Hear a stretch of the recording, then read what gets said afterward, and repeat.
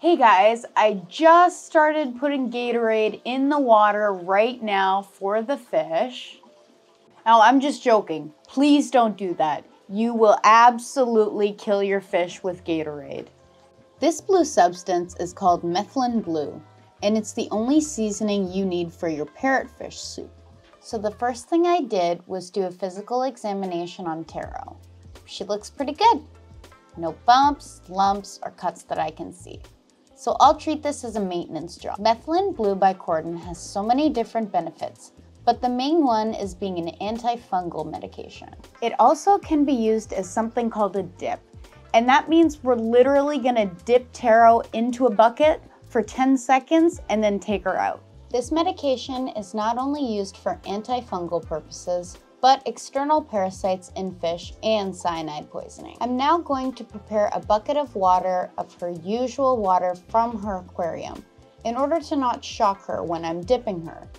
This product does dye things when in water for a long period of time, which is why I don't want to put this directly into my tank. This medication says add 10 drops per gallon, and this bucket is about 10 gallons.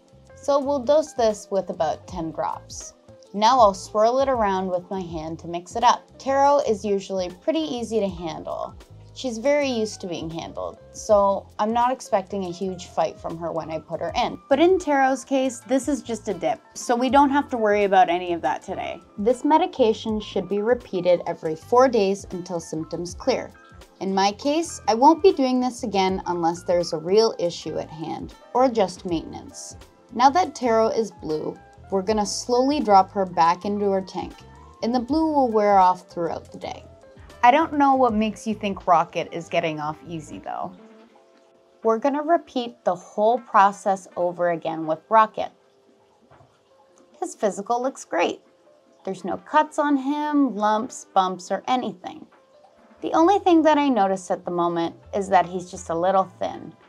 But this is very normal, because if you noticed in the previous video, the flower horns spat out their food, and that's because I started experimenting with new foods. I have recently built up Rocket's courage to accept food from the top of the tank, and just yesterday, he not only swam up to the surface to accept food, but accepted the food I wanted to put him on, which is a great big step. He'll now be dipped in the bucket for 10 seconds and swirled around to marinate.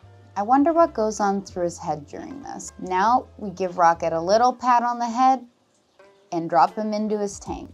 I spoke earlier about the specific food that I wanted to put him on, and I wanted to introduce you guys to my favorite flower horn food of all time, Okiko Platinum Head Huncher and Color Faster. This is their main pellet, and they do an excellent job at defining and growing the male's head, or cock. It also says on the package that it aids in digestion, which is exactly what we need because of the flower horn's sensitive stomach. Lastly, I find that it helps with the reds for flower horns, like Rocket, whose main base color is red, but it's only a faint red right now. But with the right food, his color will change dramatically. Anyways, this was just a short video as I just wanted to give you an update on Rocket, as he has made fantastic progress, and just wanted to show you guys how to make soup out of your pet fish, and only to do this when needed or as a rare maintenance, because you don't want any of these parasites to build immunity to this medication, as it's powerful and very effective. I hope you guys enjoyed this video. Make sure to like, comment, and subscribe for more content, and I'll see you in the next one. Bye!